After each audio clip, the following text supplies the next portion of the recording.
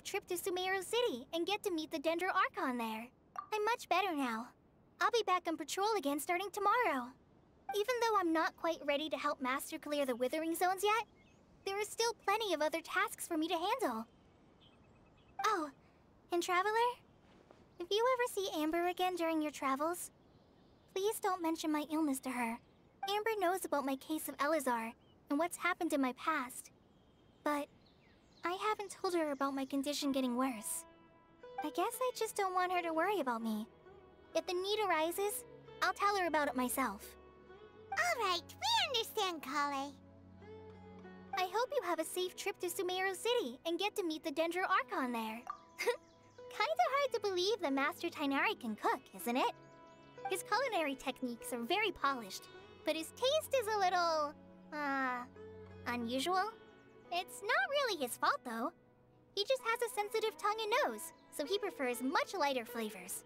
The last time I went a little too heavy on the spices for my pita pockets, Master started having a sneezing fit. Of course, I never heard the end of it after that. I hope you have a safe trip to Sumeru City and get to meet the Dendro Archon there. See you later! Be sure to come back often. Even though Master didn't admit it, I'm sure he wants to see you again.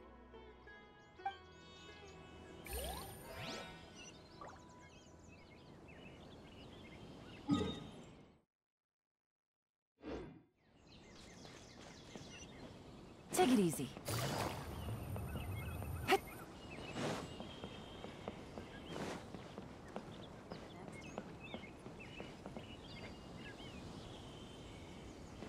The rainforest is the best place to live.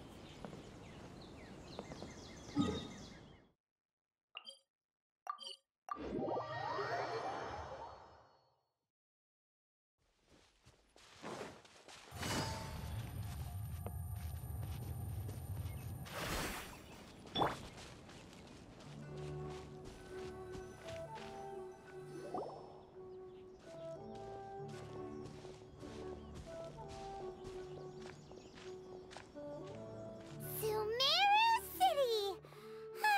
We finally made it! Oh, did you see that? When those people entered the city, something on their heads lit up. One moment, please, you two. It appears this is your first time visiting Sumeru City. Oh, yeah, that's right. But how did you know that? Because there's currently no information on either of you in the Akasha. But no need to worry, that won't prevent you from entering the city. In fact, the Academia conveniently provides each traveler to Sumeru City with a device. Perhaps you two have heard of the Akasha before. It's our beloved Greater Lord Rukkhadevata's lasting legacy, a treasure trove of collected knowledge. After centuries of tireless research on the Akasha, the Academia created one of its most ingenious inventions, the Akasha Terminal. As long as you are within Sumeru's borders, you may use an Akasha terminal to connect directly to the Akasha and access any knowledge you need. I should mention that due to technical limitations, the operation of Akasha terminals will be much smoother and more effective in large cities such as Sumeru City and Port Ormos. Oh, so this is the thing that Tighnari was telling us about. It sounds pretty amazing. You two are quite fortunate. Until recently, it was standard practice to only issue Akasha terminals to outlanders who spent an extended amount of time in Sumeru. However, this policy was recently changed, and now all travelers are issued one upon arrival. Here are your Akasha terminals. Please handle them with care. It kinda looks like a leaf. To activate it, simply hold it in your hand and say the following phrase to yourself. May the mighty God bless us with their voice of wisdom. Oh, says this little doodad lets you access knowledge. Maybe we can use it to find a way to meet Lesser Lord Kusanali. Ahem. May the mighty God bless us with their voice of wisdom.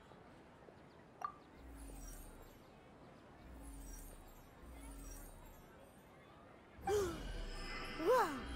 Just now, something clicked, and Paimon suddenly knew how to use this thing. It seems all we need to do is concentrate on what we want to know, and bam! You get it. Oh, that'll come in real handy. Exactly. That is the power of the Akasha. And with that, let me officially welcome you both to Sumeru City. May the wisdom of the Dendro Archon always be your guide.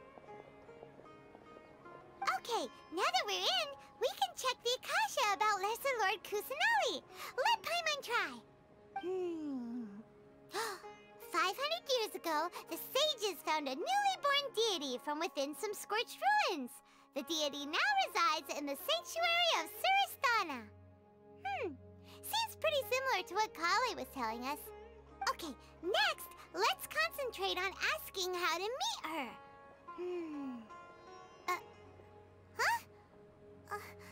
Paimon doesn't sense anything. The Akasha didn't respond to Paimon's question. Oh, come on! Focusing on this question feels like when you have something you're trying to remember and it's on the tip of your tongue, but you just can't think of it. Paimon's brain is exhausted. Oh, smart idea. But what are you going to ask it?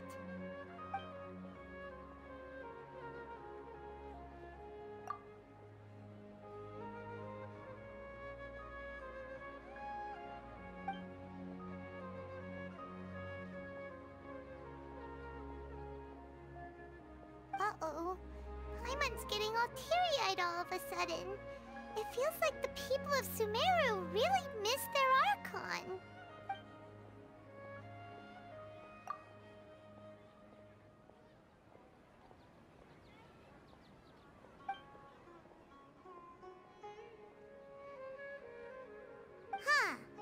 Could it be because we're Outlanders and we've only just arrived in Sumeru? You know, maybe we're not qualified to receive an answer to this sort of question or something.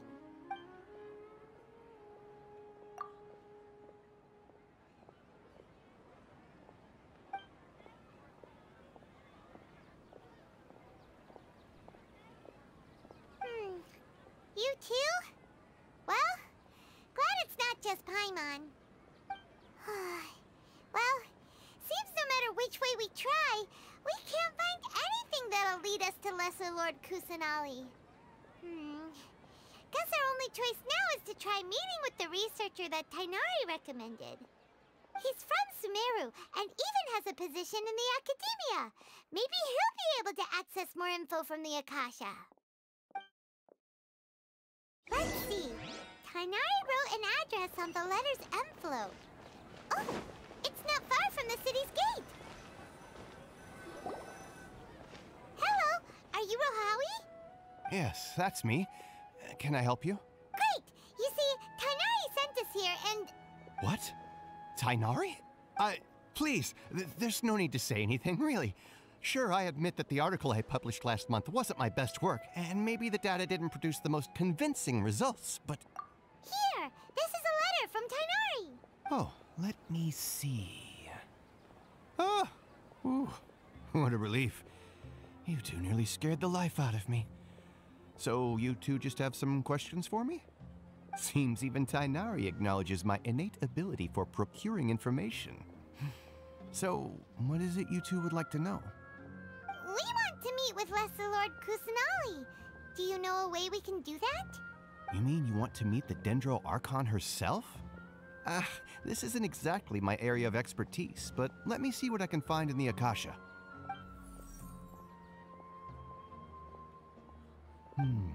Sorry, the Akasha didn't respond to my query.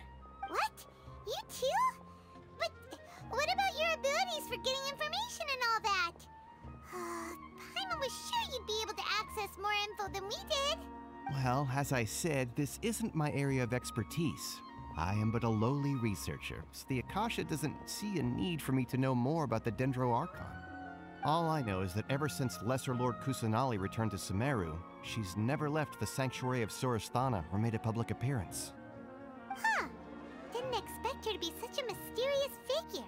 The Dendro Archon is somewhat of a recluse. Perhaps she just doesn't want to entertain visitors, which would explain the lack of information in the Akasha. But then what can we do? No need to worry just yet. I'm only hypothesizing here. you could certainly try asking around and see if anyone else has ideas. And besides, you two should consider the bright side of things. Not being able to see Lesser Lord Kusanali may not be a bad thing. In this world, there will always be information you cannot obtain from the Akasha and things you can never accomplish. Knowing when to yield is a form of wisdom. Take me, for example. It's a miracle if my brain cells can spit out one paper every 3 years. But Tainari? That guy can publish 3 papers in just a single year. Okay. Thanks for your advice. Don't mention it. If you two ever want information about things like who's been promoted within the academia or relations between the 6 great sages, come find me. Hey, come on. This is a survival skill at the academia. Oh, Paimon's expectations were pretty low, but this is so low it's like digging holes in the dirt. So what do we do now? Even if we want to talk to someone, we don't know anybody here. Huh? Like who? Oh, you're right! Catherine! The Adventurers Guild has its own intel network. Let's hurry and find her.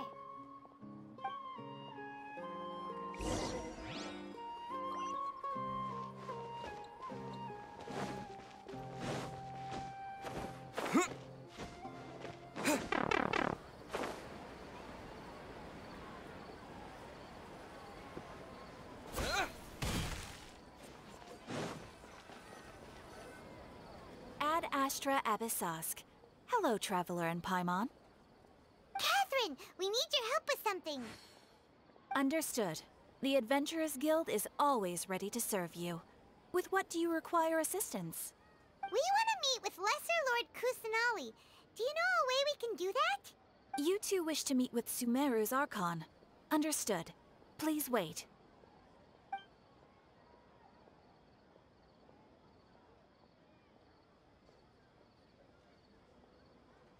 I apologize, but I am unable to call up any relevant information in the Akasha. I'm also unable to locate any pertinent information in my personal memory. Aww, another dead end. Well, if Catherine can't help us, then we really don't know anyone else to ask now. Please do not worry. I may know of someone who can help you two. In Sumeru, the Adventurers Guild does not serve as the vanguard of information.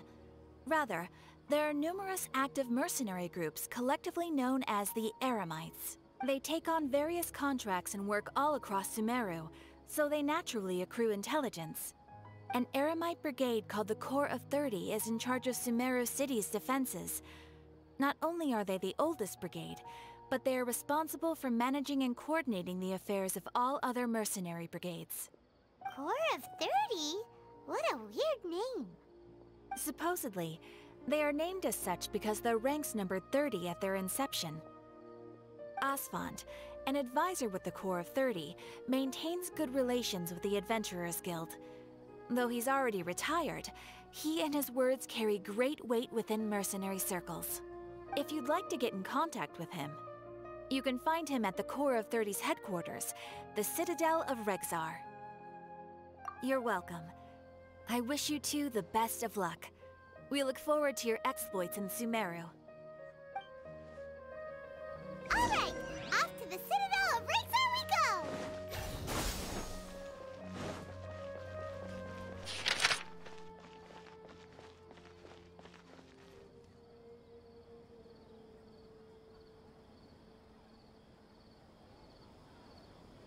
Welcome.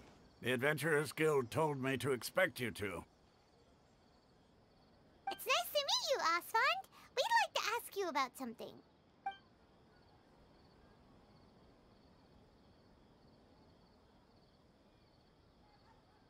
I see. So, Catherine's the one who sent you this way. Ha!